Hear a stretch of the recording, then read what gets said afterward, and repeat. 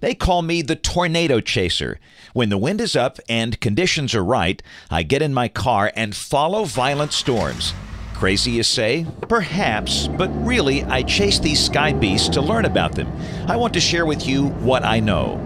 Tornadoes are rapidly rotating columns of air that form inside storms, then connect with the ground via a funnel of cloud. When that happens, they tear across the earth, posing a huge threat to life and property. Because of this, there's a great deal of research into these phenomena. But the truth is, there's still a lot we don't know about how tornadoes form. The conditions that may give rise to one tornado won't necessarily cause another. But we have learned a lot since people first started recording tornadoes, like how to recognize the signs when one is brewing in the sky. Are you coming along for the ride? Tornadoes begin with a thunderstorm, but not just any thunderstorm. These are especially powerful, towering thunderstorms called supercells. Reaching up to over 50,000 feet, they bring high-force winds, giant hailstones, sometimes flooding, and great flashes of lightning too. These are the kinds of storms that breed tornadoes, but only if there are also very specific conditions in place. Clues that we can measure and look out for when we're trying to forecast a storm. Rising air is the first ingredient needed for a tornado to develop. Any storm is formed when condensation occurs. The byproducts are the clouds. Condensation releases heat, and heat becomes the energy that drives huge upward drafts of air. The more condensation and the bigger the storm clouds grow, the more powerful those updrafts become. In supercells, this rising air mass is particularly strong. As the air climbs, it can change direction and start to move more quickly.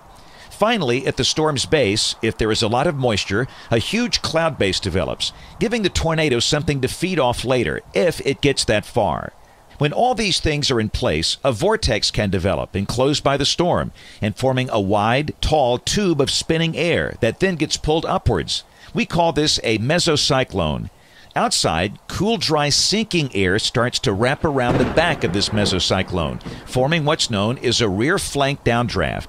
This unusual scenario creates a stark temperature difference between the air inside the mesocyclone and the air outside, building up a level of instability that allows a tornado to thrive.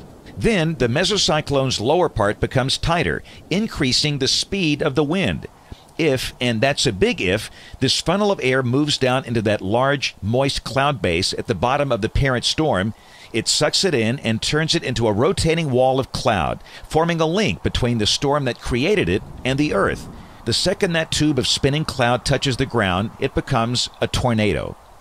Most are small and short-lived, producing winds of 65 to 110 miles per hour. But others can last for over an hour, producing 200-mile-per-hour winds. They are beautiful but terrifying, especially if you or your town is in its path. In that case, no one, not even tornado chasers like me, enjoy watching things unfold. Just like everything, however, tornadoes do come to an end. When the temperature difference disappears and conditions grow more stable, or the moisture in the air dries up, the once fierce parent storm loses momentum and draws its tornado back inside.